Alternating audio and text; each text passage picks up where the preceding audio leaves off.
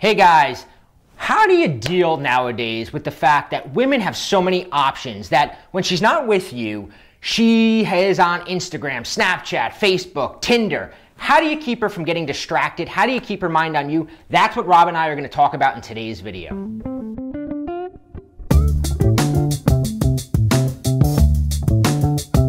Hey guys, I'm Bobby Rio and this is Rob Judge. And today we're going to talk about how in this day and age, right, when women have so many options, when we have so many options, how do you effectively play the game, especially when she's not around? Yeah, I mean, that's the thing. The minute you pick up a smartphone, there's just so many options and things vying for your attention. It's like, even when you go online, it's like pop-ups are coming up, you know, you're on Facebook and there's clickbait, there's ads, there's all this stuff that is specifically tailored to your interests. So it's very difficult. It's almost like as we get more and more technically, savvy and more, more complex in terms of the different options we have, it's almost like our attention spans get shorter and shorter and shorter, and especially when it comes to dating. Yeah, it's like the way that you can kind of think about it, right, is depending on how old you are, right? Me and Robert are in our mid to late 30s. You go back 10 years of dating, and you meet a girl. Maybe you meet her at a party. Maybe you work with her. You get her phone number, and you're not going to maybe see her for a week, right? But during that week, you kind of know she's thinking about you, right? Because you got her number, you called her, and now even though you're not going to see her until another week before you see her, you kind of, in your mind, you're like, okay, maybe there's some guy at work that she flirts with. But other than that, there really wasn't that much competition back then. But nowadays, like Rob said, there's so much stuff in her face. Even if you got her number on a Friday night, the minute she gets home and she's on her phone, some other guy is hitting her up. Her ex-boyfriend is telling her she looks cute in some Instagram pic. There's so many distractions. So how do you, what we call the pause button, how do you recreate the pause button? Yeah, and just to clarify, when we say pause button, just to go back for another old school analogy, back in the day, you used to play Nintendo, you're playing a video game, you want to go get a snack, make yourself a sandwich in the other room, you hit the pause button, you go in the other room, you make that sandwich, you come back, nothing's changed. It's not like that anymore in dating. There is no pause button. You go in the other room to make a sandwich, and Mega Man's getting fucked by Super Mario when you come back, So you don't want to leave it to, oh, I'll wait a couple of days, or, oh, I'm sure I'm the only guy talking to her. Even though guys don't necessarily, they hear that, and it's illogical. I don't care, even a moderately cute girl, any sort of girl you're talking to, you're not the only guy in her phone. You're not the only guy talking to her. Like Bobby said, it's just this crazy. It's like a nightclub, like a smartphone. It's like the modern nightclub, and it sucks. It sucks. So, like Bobby said, let's talk about how to fix that. How to make sure that when you do meet a girl that you really like, that's high quality, that you want to see again, and don't want her to just get blown away by the whims of social media and online dating, that kind of thing. How do you keep her around? Well, what you don't do, right? Because this is what a lot of guys do. They're like, oh shit, I'm not going to see her, and they hear Rob or I say, you got to stay in her mind, and then they mistakenly think, well, that means I got to text her more often. I got to be on her social media channel, liking her Instagram pics and telling her she looks good, and then I gotta be on this channel and I gotta respond to her, her Snapchat stories, and that's not how you stay on her mind. That's how you blend in with all her other fans. We call them fans because they're the guys pumping up her ego, telling her she looks good. That's not how you stay on her mind. You gotta do it, and Rob's gonna give you kind of the overview of it. You gotta do it in an indirect manner, because if you tell somebody, think about me, think about me, think about me, all they're going to want to do is I don't want to think about you. We have this natural tendency to resist something, right? If a girl's pressuring you for a relationship right away, you automatically go, oh, I don't know if I want this. It's the same with women. If she senses that you're trying to get her attention, she's going to block her attention off from you. So how do you get her attention? Yeah, that's a great point, and I'm glad you made that the stalker disclaimer there. And it's funny, because I would have assumed the same thing if I was watching this sort of video, even, 10, 15 years ago, if I was living in this day and age. But I actually stumbled on this kind of accidentally.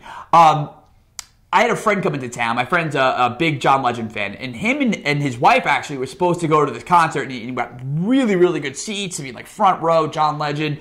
and he was all excited to go. And then his wife got really sick, like pneumonia. And but I mean, he had these tickets, and she's like, "Oh, just go, just go." So last minute, he called me. I went, and it was an amazing concert. It was a little questionable that I was going with the guy. I was sitting in the front row, like you see all these couples, and John Legend's like serenading everyone, like oh, just tell the person next to you love them. And then it's like me and this dude. So a little weird, but at the same time, it made for some really good social media content. I mean, I'm at this really cool concert, this iconic singer. So I took a video and posted it on my Instagram, and then pushed it through to my Facebook, so that girls that I was talking to or girls that I was kind of seeing would all see this.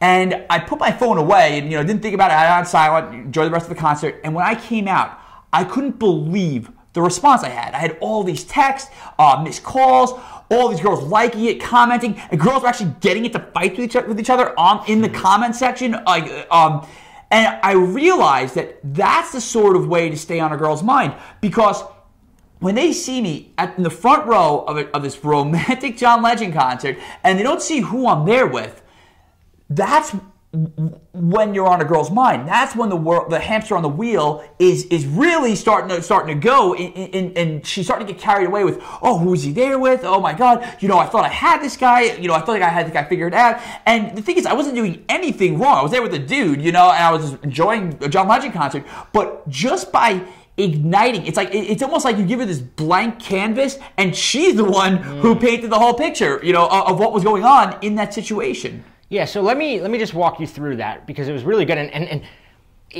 I've actually forwarded that John Legend video that he posted to a couple of my coaching clients who need it like a little weapon to use, and they got just the same results. And the reason it's effective, right? It's not, if you go on Facebook, right, and you go out to a bar and you post a picture of you and this hot chick, right, and you're standing there with her and you got your beer and you're looking at the camera, every girl looking at that goes, who is that girl? Like, she's probably like, he's doing this, either they think you're doing it to make them jealous if they're smart, or they think like, oh, they'll dissect that girl and be like, oh, she's not even that cute anyway, or they'll think, oh, she is really hot, I don't have a chance with him because he's probably with her.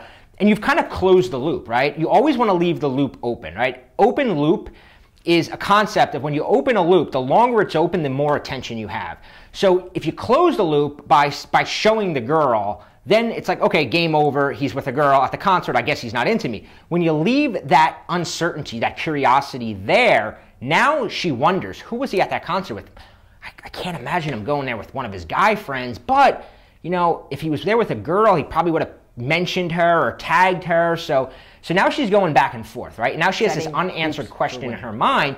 So now when all these other guys are liking her Instagram and telling her how pretty she is, she's not paying as much attention to them because her mind is on you. These are the things that you really need to be aware of, right? You got to be aware that everybody gets really overwhelmed with social media and they think, oh man, I wish it didn't exist. It sucks. These girls have so many options. Yes, it sucks that women have so many options, but when you know how to use them to your advantage, you have to realize the endless amount of options and opportunity you have to make women think whatever you want them to think, right? We're not talking about lying. Rob did not lie one bit. Lying, I'm totally against lying. I think it's, if you're making shit up, it's cheesy, right? It's going to get called out. You're going to look like a loser but when you control perception through what you're doing, you're just controlling perception. It's like Hollywood, right? Hollywood controls perception. All you're doing is you're making all your online assets like your lone mini Hollywood, where you're controlling the narrative. That's a skill you want to be master, and here's why you want to master it. Because Rob and I have noticed, right? We've been coaching this, both of us now. I'm on 11 years. I think he's on 10 years. 10 years. Year after year. And so many changes have taken place recently in what we're seeing. We both coach guys who pay us a lot of money to work individually, and we're seeing that things have dramatically changed because of things like Facebook, because of dating apps and Tinder. So Rob put together, because this is actually his specialty, a little longer video. You can find it. It's too long to get into, where he really walks you through the new rules, right? What we just laid out was sort of a mini rule.